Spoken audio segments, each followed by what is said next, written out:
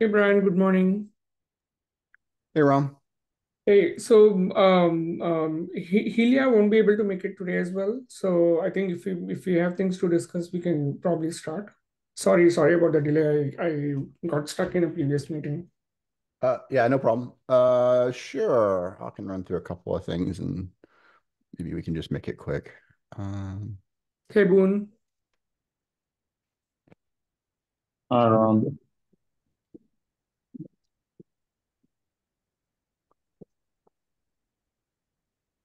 can you guys see my share? Yes. All right. Yes, yes. Okay. So I took it was based on Paul's recommendation from the last meeting. I took the tables from the TLL spec and uh, added them to the control path spec. So this is a very different Hamming code compared to the other one. And honestly, I'm not really familiar with exactly what the math there is because it talks about some different ways you use matrices and I haven't read the whatever white paper this is based on. So I copied the text pretty much verbatim from the TLL specs with just small tweaks because they have two different sizes they use in that spec. So just to focus on their quote unquote large code word version. Um, and so I cross everything out here so I can delete it a little, when we're settled on this. Anyway, I guess we just need to check over this to see if this makes sense. The way that I've phrased things, and I did delete some extra bits here, given that we don't go as high as they do, because I think that they go up to 127 data bits. Whoops. Also, so this is from the link layer spec, is it? Yeah, from the link layer spec. Yeah, Okay, I see. Okay. yeah. And like I said, it's pretty much a copy. Oh, I see a small formatting issue I can fix. Um, That's interesting. I didn't know that they went with a different code for the link layer spec. I thought they were going to do the same ECC spec itself. I don't know that. No, it's actually, well, again, I haven't read the base white paper, but it looks very different. The coding is definitely different in terms of the matrix, in terms of this the parity matrix thing is here, which isn't really a matrix. But anyway, but then the way they talk about the was it how Shao? That's how where was the sorry, here it is. HSIA codes. Um, it sounds very different, and the way they do checking is also very different too, because it has this. You multiply these matrices, and then there's these codes along the bottom, depending on how many bits you're checking or what value you get. I think tells you where the error is in the bit.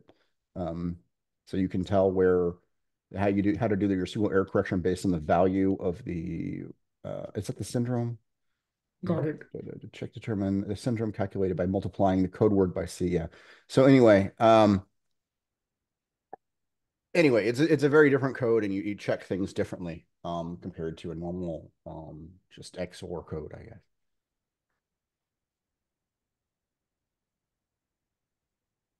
So again, I think I kind of want to go back and read the white paper. I just haven't had a chance to yet to make sure that I'm doing this right. But if you guys want to double check as well and make sure that I didn't word something incorrectly. Also, I don't know if there's any ambiguity in how this math is packed into the bits for the ECC or whether, and I haven't checked to make sure that, the number of bits they assume for ECC matches us and whether we have extra bits and et cetera, et cetera, et cetera. So, like I said, I need to go check that. But if anybody has any suggestions there on how to work that, then please let me know. The other code was a little more straightforward in that because the math was right there. Um, we were just missing the parity bit, matrix in this terminology. Um, but the way you packed the bits in was pretty easy. I'm not sure whether what exactly the result is of this thing. So I'll have to see what that looks like as well. Got it. So I was just quickly referencing the link layer spec on the side, and this table seems to apply to the main band signal. I have not yet reached the sideband section to see if the same thing applies to sideband as well. Actually, the spec that I have. Yeah, this is about main. I mean, the whole link layer thing is about link. It was about um, main band. So I'm copying the main band code. Right. So I'm not sure if we want to use the main band code or do we just want to use That was the conversation we had last time.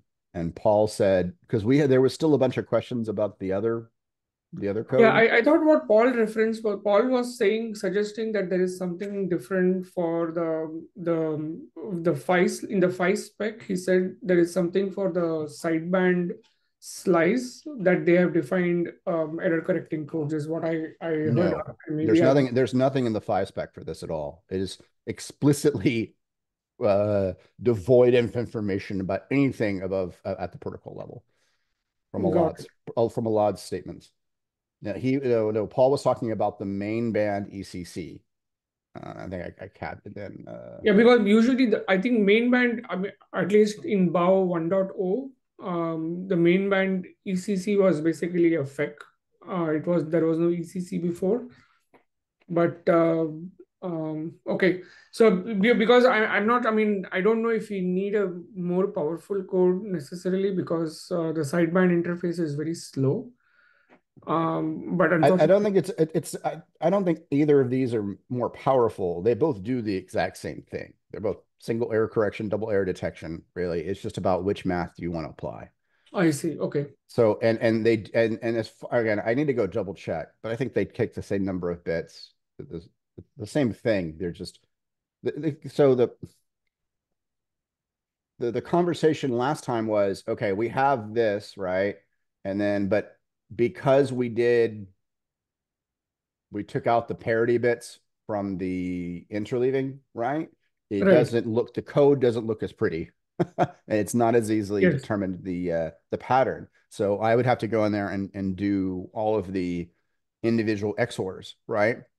And then Paul was like, why are we even doing this? We should just use the one from the translation link layer.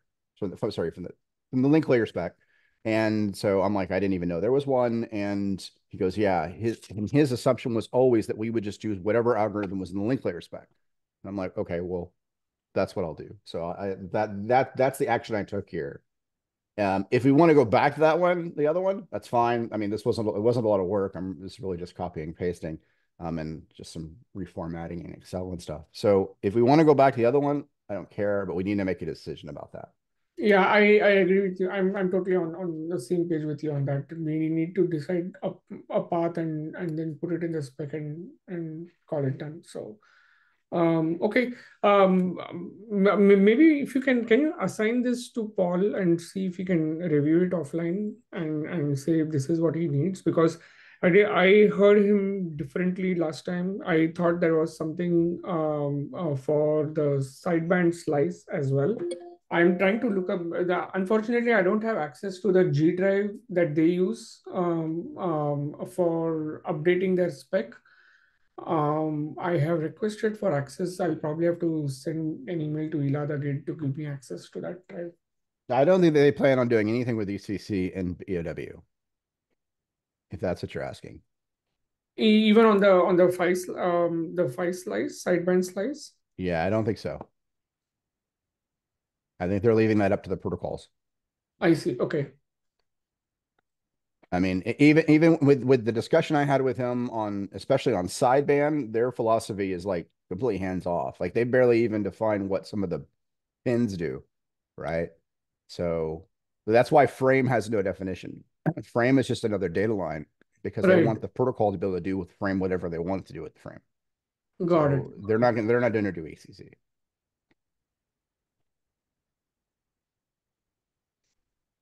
Okay.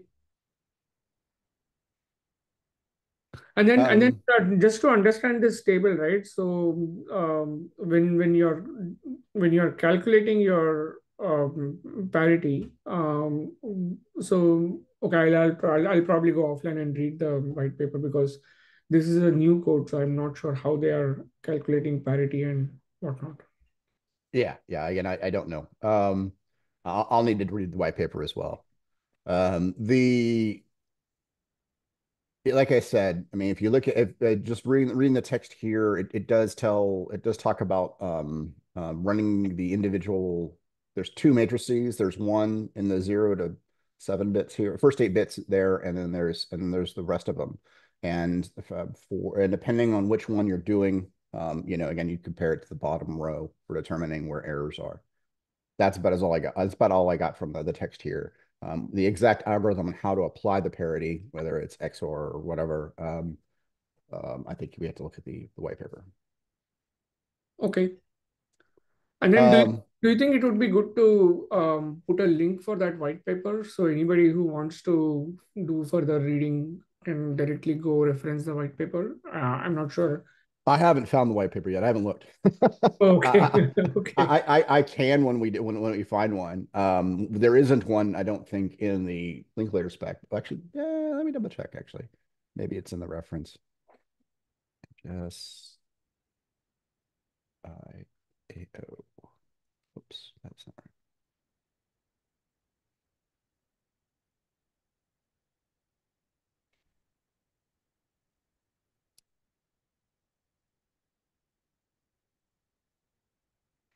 No, there's I don't see a link or a mention of the white paper. In fact, there's probably needs to be more of that in here. But yeah, so I assume it's someone we can Google. I just haven't done it yet. Okay, well, let's so one other, I guess, related issue here. Um, I was checking bits here against, I was looking at terminology because of reformatting the ECC stuff and then trying to figure out some other things around parity. And I noticed that this table here, we explicitly call the thing one of these columns message size. Um, and I want to make sure that this column here is still the same thing as length or LEN. Is that the same thing? I believe so. Yes, that is Okay. correct. So maybe we So can should we just, just rename this to length because that just to make sure that people understand? yeah, I think that would be apt. Okay. So I'm gonna go and do that.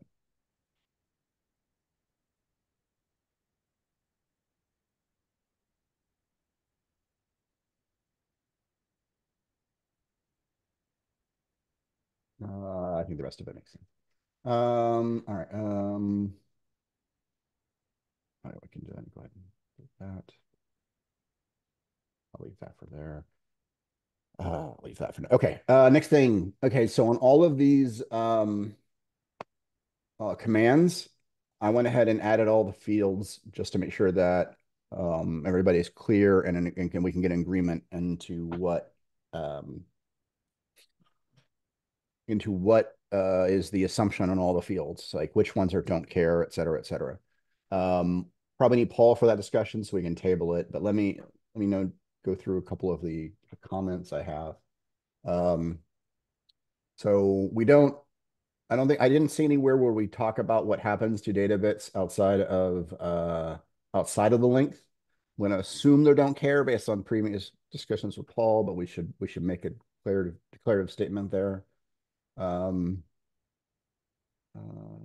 and then I think, yeah, for address on read response based at Paul's recommendation, I made sure addresses that don't care. I think everything else is pretty straightforward. Um, I think we have some terminology things. We'll need to go through and scrub at some point. Um, the way we talk about addresses and addresses space is not really unified. So I tried to change things where I saw there was some ambiguity and talk about how it's the partners. sideband address space and things like that when I talk about addresses, because you're only issuing really addresses in their address space. Um, but some of the other things I think were less clear. So just something to keep in mind when we're going through things. We'll need to get to a point where we have uniform definitions of these address spaces and how we talk about some of these things. Yes. So Brian, can you go back to the previous table that you just changed the message size to length? So in the table above, right? It says so it gives you the address and it just encodes the last three. Okay, so you have trans. So where is the transfer size? There is no transfer size. So is that something that is So transfer size, my assumption was that it was just based on length, right? So at least in this table, it's just a decode. So length up here, right? You have a value and then it Oh, I means a see. certain Okay, size size. is So input. Okay, size is yes, input this is from more, I think this column is just more informative than it is part of the variable. This right, is the only thing you're changing. right. Maybe would it make sense to say inferred from length or something like that, so that people don't go look for the size in the table above, Yeah, let me think about how would we say that? or maybe just implied or something like that. Maybe you can just bytes and then in bracket or implied transfer size. How about we just call it? We just call it length. Um, uh, you're saying like implied transfer size? Yeah, because I mean we are not actually putting that anywhere. It is encoded in the length Yeah. itself, right? So Yeah, no, I agree. I completely agree. I was confused the first time I read this. It took me a couple of seconds to realize what it was talking about. Um, that's fine. I think applied transfer size is good. okay, Um, I mean, the only other terminology I would think is just call it length, and then you see len and length. But I guess this is just as good. Valid byte from address. Yeah. We talk about the yes, three. yeah. Those things. The rest of it looks Whoops, okay to me. Yeah. sorry, it jumped when I clicked. Okay. Okay. Anything else over here? No, that's all. Thank you. Okay. Um,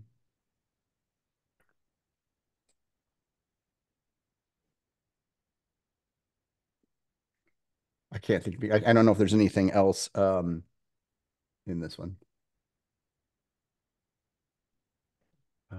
Let's see. We talk about the. Yeah, again, same with the address spaces. Address should be in the partner's sideband address space. Again, we just need to make sure we're clear on that. We do have there is one small terminology problem also, or I'm not sure it's small, but we talk about the partner's address space. And then we talk about local address. We talk about local, but I don't know if we ever talk about local address space. I think, and yeah. Okay, I remember. Okay, yeah. Actually, I'll show it to you in a minute because I remember trying to remember where I ran into that. Um, yeah. Okay. So, all right, we had this whole discussion about this table right here last time, and so Right. based on the discussion, I wrote this general flow. I don't know if we should make this a diagram or whatever, but this seems straightforward at the moment. But I call it the transmitter, which I'm not sure if that because I needed some other name that's not the partner, right? Because you're talking about the person doing the action and not where you're doing it on. Um, is so number one, I guess, is transmitter the right terminology for that? Maybe we can call it as an initiating software because it's all software driven, right? It is basically Well, the. do we want to preclude hardware implementations? Because this is all pretty simple. You could do a state machine here. I see what you're saying. Okay, so you're basically saying so maybe you can just call it as an initiator, right? The initiator could be a hardware initiator or software running on that side. Okay. Uh, Because transmitter, I would like to keep that.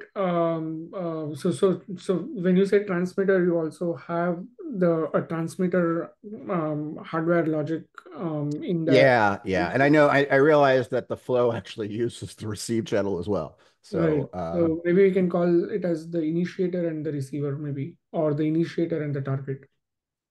well, the partner would be the other one, right? Or partner. Yeah, initiator and the partner. That's also fine. Okay. All right. I'll do that. Okay. So anyway, so let me just run through this real quick. So the transmitter reads the first thing to do is transmitter reads the config and make sure that the go bit is low and that there's no error flags currently set. The transmitter then writes if you're doing a write command, you write the write data register. If you're then you write to the configuration register itself in order to set the go bit and the write/read bit and the address, the correct values for the command. Yeah, address and length. You also need Oh, now okay, yeah. length field as well, right? So address and length.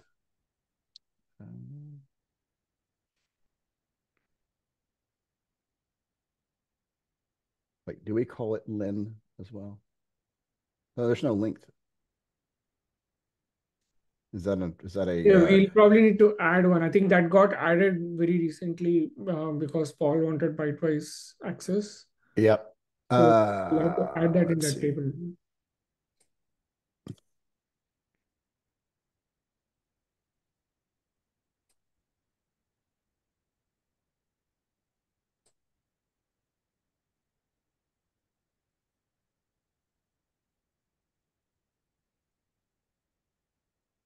Okay. Okay. Well, basically, it writes the config register with all the appropriate values. Then the transmitter pulls the config register. I'm not sure we want to. I guess we don't want to preclude implementations with interrupts. So maybe I should say monitors instead of polls. Yeah, monitors is also fine. I mean, optionally, I mean, implementations can, I mean, you can put an implementation node that, I mean, you can also set up an interrupt if you want to, instead of doing a poll or a monitor.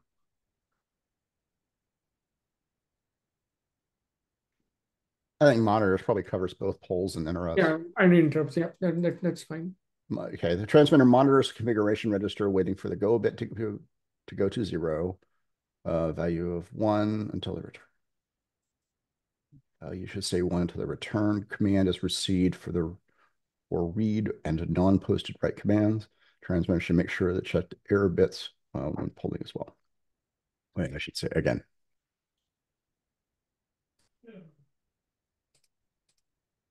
And then if the transmitter executed a read command, it should read the value from read data before executing the next command. Anything you see we're missing here in terms of a normal So flow? the only case for the error, right? The only problem is sometimes you can set up your error to read on clear, and you also set up the error to generate an interrupt, right? So doing so may cause a problem because if the transmitter is also constantly reading the error register, whereas you also set up an ISR, there could be a race condition where you encounter an error, you trigger an ISR, but at the same time, the transmitter is also constantly pulling it. So I'm not sure if there is a race condition where the transmitter could, the read from the transmitter could clear the error, and the ISR, when it comes and reads it, won't see any error. I'm not sure. Well, I mean, there's all sorts of race conditions packing error into this bit. Yeah, I mean, I we have a problem here where we read the config register, right? And then you write it. I mean, there's a chance because one of the errors is based on received packets. You could get a received packet from the other side in that time that you're reading between the read and the write. So there's all sorts of problems here with this. I assume that we just kept it like this in order to keep it simple. Right. So I think last time based on how we discussed, right? So the hardware module that actually does the transmission on the physical line, that is state machine based. So and then that state machine would go idle once it is done sending the command, and then so that it allows the receiver to be able to also come and send any response back using the same transmitter module. But then the go bit is basically reserved for software use, because the software that's basically intended when software wants to do a read or a write. So when software wants to do a write, and if it is a non-posted write, then that go bit needs to stay high until response for that non-posted write comes back. But Yep. then once you set the go bit, and you pass this to the hardware module that is doing the actual transmission of that packet, the hardware module will stay busy only until the time it is transmitting the packet. Once it is done transmitting the packet, it will go back to idle. So I mean, I just wanted to highlight that a go bit set would only indicate that there is an ongoing transaction at the software level. But then the hardware could have already been done with that transfer, and then it is waiting for the partner to respond. But that wait for the partner to respond happens at the software level, not at the hardware level. I don't know if that makes sense, but um,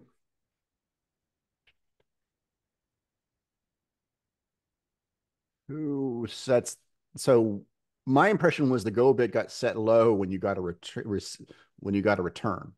Is that correct. not So when you true? got a response back, the go bit will be set low so that software can either know that there Right. is read data available, or it could know that it can send the next command when it can send the next command, right? Okay. Okay. But But but then, but but then but the who sets that underlying low? Is hardware, that hardware?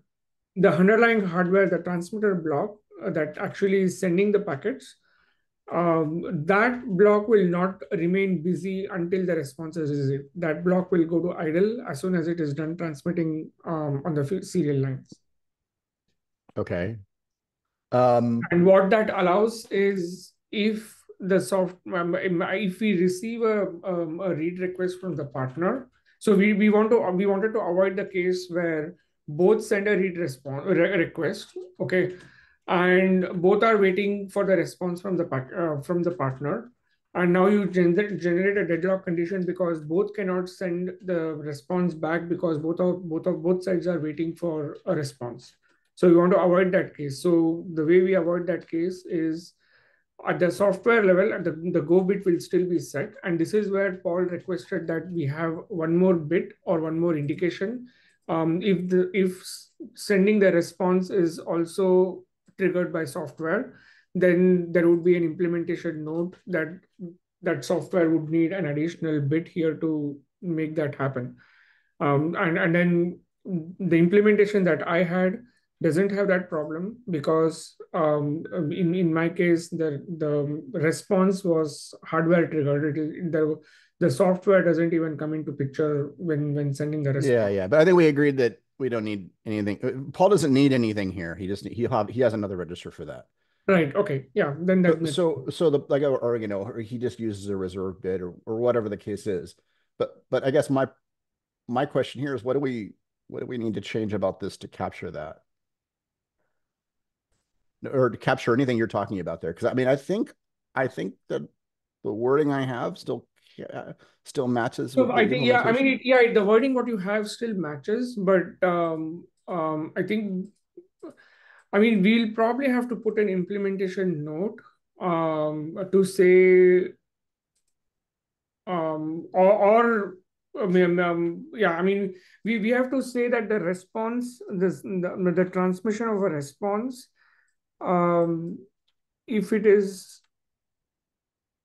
hardware driven, then we don't, yeah, let me think about this. I don't know how we should word it because for somebody who's designing this new, I'm pretty sure that they are going to have the same question, that how do we resolve deadlocks? So yeah, can you assign a comment on that? So I'll Yeah. probably have to think about it and see. Let's see.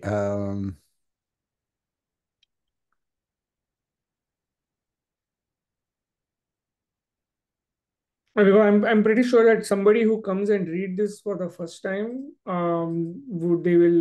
are going to have this question in mind as to, hey, this is an obvious deadlock. How do we resolve it? Well, I assume that they would. I think the natural implementation from reading this would be a hardware state machine that deals with that wait state rather than a Right. software. Right. And so I think that's, I mean, you know, avoid of any other kind of input, that's probably where it would go. Right. Add an invitation for wait states. Is that good enough? Yeah. Okay. Um,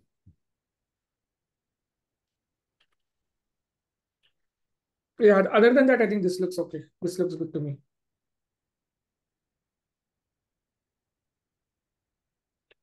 yeah, this comment here feels like it's in the wrong place. But I'll think about that too. I think we'd probably need more description up here for the go bit, or maybe a separate statement down here about the go bit, just to clarifying it. Let me actually Yeah, bring it. I think what that comment description basically says is your go bit is overloaded to say that the read data is valid only when the go bit transitions from a 1 to a 0. So that's what. Yeah, but why is it in the read data register? It is more of a note um, Yeah. to say when is it ready to read data, read the read data register.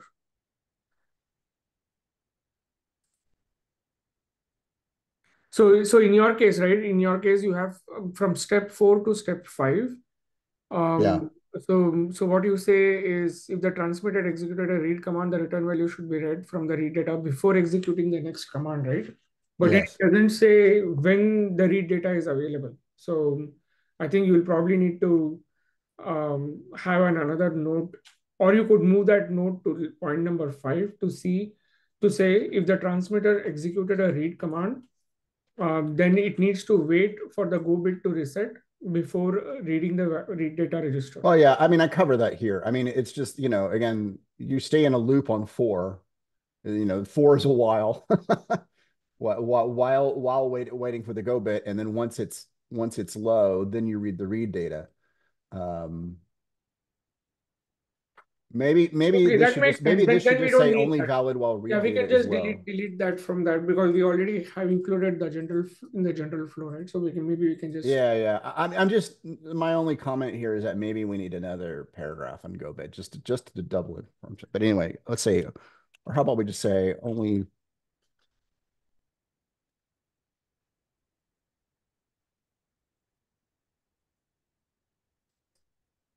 Something like that. Yeah, maybe you can say only valid while go bit is low and the previous command executed was a read.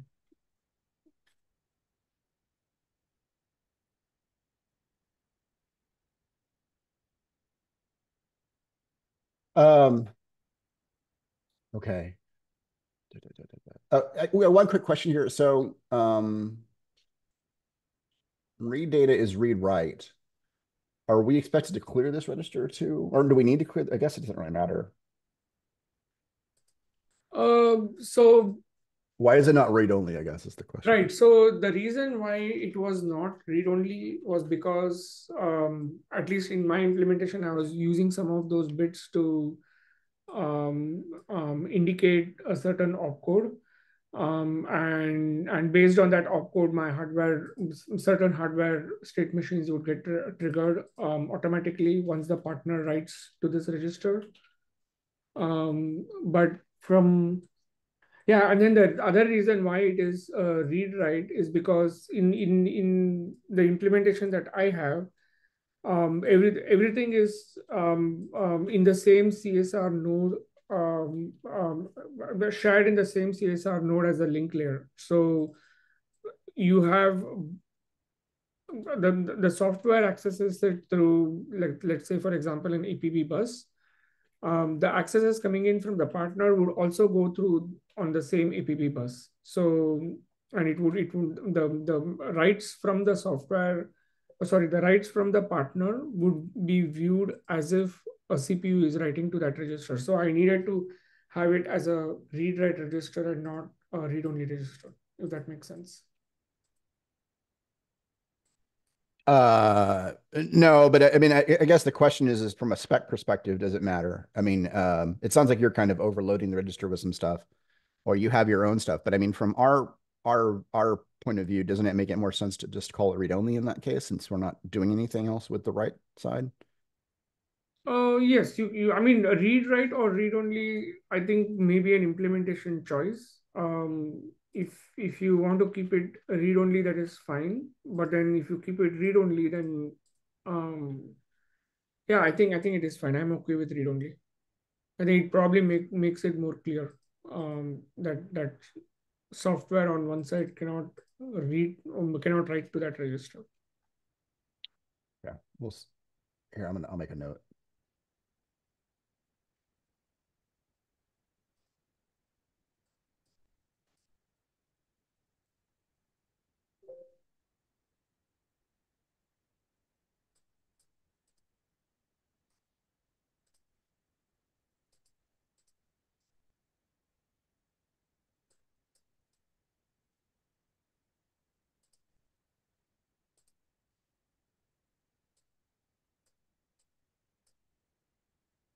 Okay. I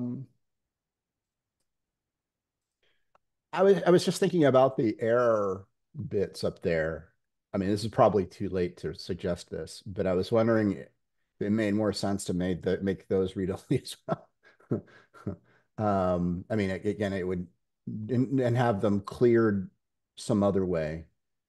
Um, I don't know. Again, that's probably too late, given the number of implementations are out. That's fine. Yeah, let's move on. How much time do we have? I'm trying to think, what do we have left? Okay, we have a bunch of stuff okay, I didn't oh. Okay. Okay, this was a thing I changed.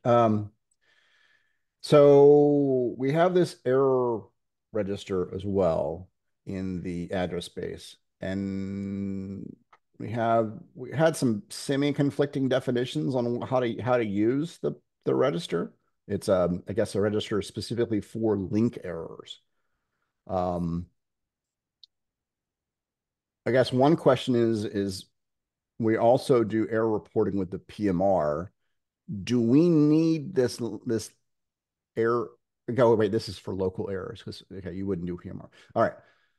So number one, this is for local errors, but number two, um, the text above it, which I don't know the provenance of, talks about the only can only be read by the partner, which I didn't quite understand why we would have something called local error codes that's only read by the partner.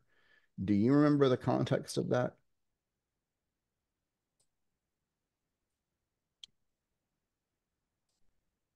Right, error code register can only be read by the partner and has a non-zero value only when error occurs in the print. Can you scroll up and can I see that? So this is talking about the registers on the in the this is talking about the other registers outside of the normal sideband and the PMR. The links, there's the link state, there's a and this error register. I need to recall. I'll also try to see because I mean yeah I don't I mean there was a general confusion or general requirement, not confusion, I would say requirement by some of them to limit what CSRs can be accessed by what side. Yeah, Implementation we talked about that later, right, right? right. And so we talked about making things local and stuff like that. But this one right here, again, I think this was called local before we made any of those changes. And so that's why, again, I'm a little confused. So my impression here, again, correct me if I'm wrong, is that if you have a link error on the partner side, it would signal to its partner that through the PMR using the error code in the PMR register. So you get a write into your PMR saying your partner had an error during some link stage. If your controller has an error during a link stage, it would signal using this local register. Is that, you think that's the intention? Yeah, I'm trying to recall because whatever is in that local error code register, at least it is sent via PMR to the partner. So the partner already has it at his end via the PMR. Now the question is, what do we do for the software running on the current side where the error happened?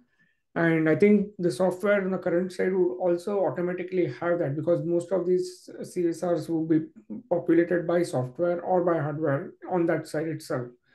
So yeah, I'm trying to recall why did we add this? Yeah. Oh, and my other question, I guess, in the comments is if you get a PMR error in, does that command set this register also, I guess? But again, that would be a hardware interaction, but and all this stuff is actually at a typically at a higher software layer. So I didn't Yeah, see. I don't think if we receive any PMR, I don't think we have anything in the spec that says hardware will automatically go and set another register as well. That would be something that the software on that other side would need to take up if it wants to do it that way. But I don't know. I don't see a use case for doing it that way.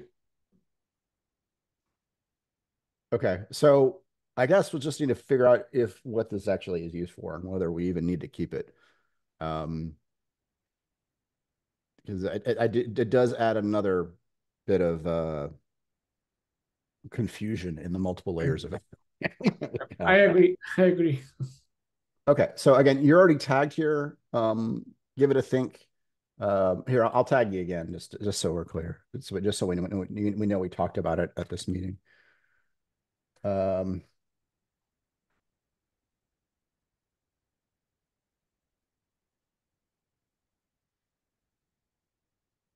okay.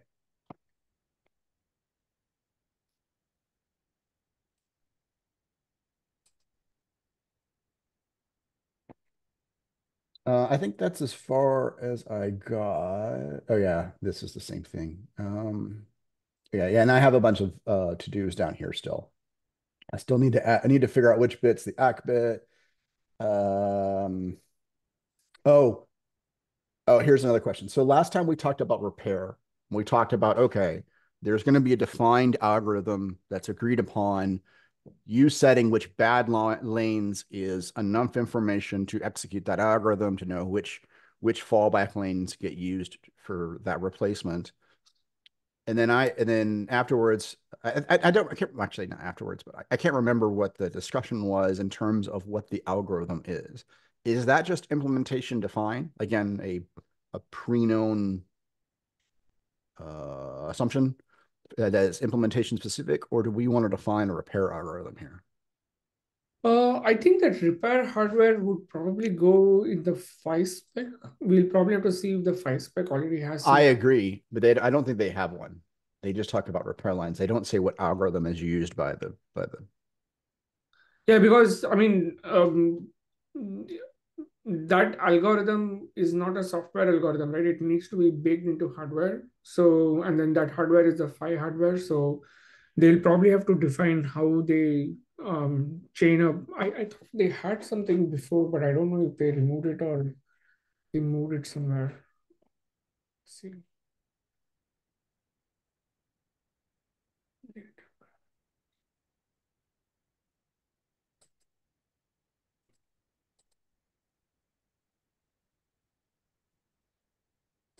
Let's see. Yeah, I don't see anything for repair anywhere in that document.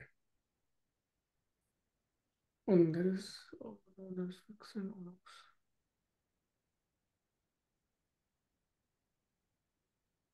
Yeah, they have something in chapter 13. Can you open the 5 spec? Yeah, I'm actually I'm reading it. 1 second. Did that is that sharing?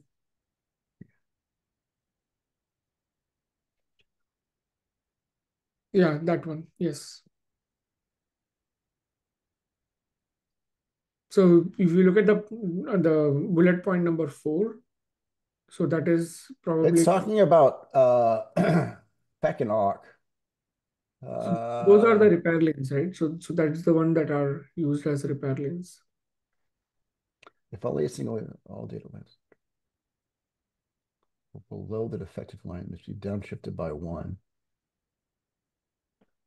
Yeah, okay, okay. I think the conversation with Paul was that there was some other corner case here. Oh no. No, we talk about the two lanes.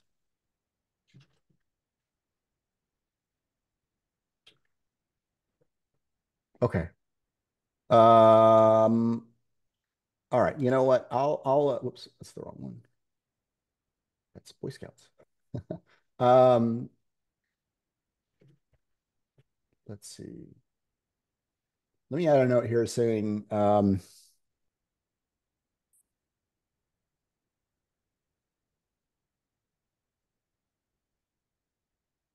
a note that the repair algorithm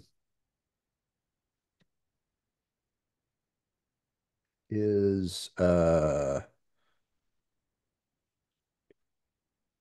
documented in the fly spec. Um,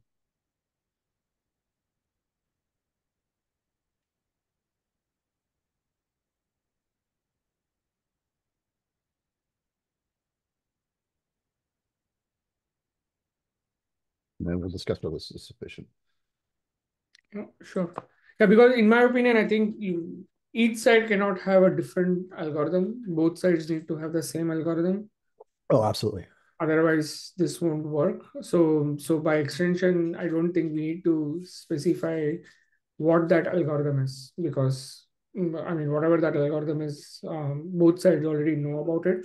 Yeah. So all we need to indicate is what phi was bad, and then both sides know what to do about it. Yep. Okay. I think that's all I had for this meeting. You guys have anything else you want to make sure we hit?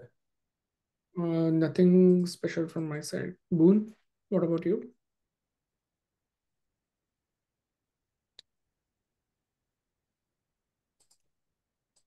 Yep. Okay. Well, I'll make some of these changes. I think we're going to hit a double check some of the things. I think we're getting okay. Well, there's a bunch of work to be done on PMR, but I think just need a meeting or two to handle that. I think we're getting close to, you know, a preliminary review copy to give to people. Okay, sounds good. We'll just Thank you need a so much. couple of little things and some couple a little cleanup, and I think we'll be good. Awesome. Thank you. All right. Talk to you guys later. Bye.